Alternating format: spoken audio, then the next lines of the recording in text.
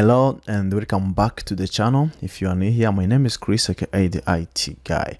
And before we continue with this PDO complete course, I'm going to show you some of the environment that we'll be using during this course. As we will be demonstrating about the database, I'm going to be using the MariaDB, and we will be needing to install XAMPP like I did. This is now my XAMPP control panel. And there are a bunch of videos on my channel. You can click the card up here to see on how to install XAMPP. It is not that complicated. After installing the XAMPP, we'll also be needing the text editor, and the text editor that I will be using, it will be the VS Code or the Visual Studio Code. You can use any text editor of your favorite, but if you want to have the same setup as me, you can proceed by installing the VS Code and install the XAMPP. And on this XAMPP, we'll be needing to use the Apache server. That's why we are going to start it right now, and we need MySQL as our test database.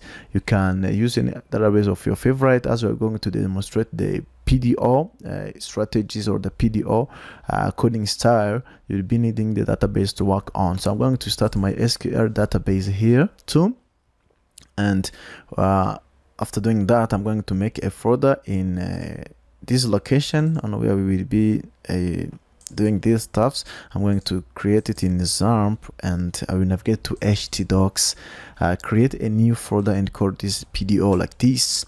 And the next step that we want to do is to drag and drop the folder into the VS Code on where we will start our coding. And as you are seeing here now is the name of my folder. You can see that there is no anything here. And before we continue, I will also have to make some sample database to work on. And without further ado, let's go ahead and see on how we can do this. And to do that, I'm going to open my shell here, and I'm going to log as my SQL. I will put root. As I don't have any password, I'm going to go ahead and press enter, and I will be using MariaDB as my default database. When you try to show databases like this one, we see that there's a bunch of database here, and we need to create our database. I'm going to create a database and call it like create database. I'm going to call this HanuMedia like this one, and do like this. And when you do like this and try to show the databases again, you will see that the HanuMedia database is now existing. And I'm going to type use HanuMedia as my default database, and you can see that it's no longer now this no one, it will be changed to HanuMedia. And there we'll be using also a table that will hold our information that we'll be using during this course. I'm going to go ahead and create it. For it to be efficient, I'm going to create a new file here, and I'm going to call this as database.sql. And I'm going to write a bunch of some SQL statements here, create table. I'm going to call these names, which is now the demonstration and data that we'll be needing here. Now I will need int, and it will be I will need ID, and it will be an integer. It will be a primary key, and it will be auto increment like this.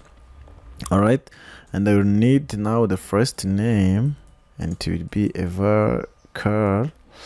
I'm going to put, for example, let me put 200, and I'm going to put not nar, and I'm going to do for the surname varchar, and I'm going to put 200 again, and do like this one, and put some age, and it will be int. Let me put 10, and I will save. Do like this, and I will add the not nar here again. And for here we put not nar, and that's all. And what I will do, I will close the statement, and I'm going to copy this, and I'm going to paste it on my shell here. And let me copy this again, copy, and try to paste it here, and press enter. In this case, we will see that the query was okay, and there is no row affected as you didn't input or modify any data in here.